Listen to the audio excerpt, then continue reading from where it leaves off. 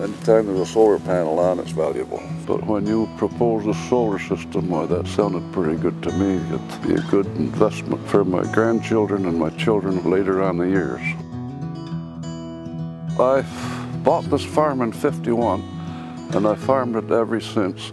In the last 4 years, the price of milk has been real flat, and you're losing money with dairy cows, of course. And when you come along, I said, that sounds like a good idea. That one chunk of land up there was brush and trees, which was no good for nothing, and they cleaned that all off, which will now be solar. The only concern I had is that we would be shut down, and it wouldn't work. But now it's working, I'm happy. 3 years to get all through the hoops and legislatures to get where we are now.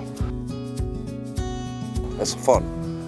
Every time I get on my four-wheeler, I go up and I talk with the guys. They're awful nice. I drive around the farm and look, and they said, okay, you should have a hard hat and a vest, but if you stay in your buggy, it'll be okay. It really helps the local economy. And now the neighbors, a lot of the neighbors there wanting to sign up, they want to go solar. Any landowner is interested in solar, they should check with Oya, because I've had 2 or 3 approach me before, and they didn't carry on anything. They didn't ever come back to get to me.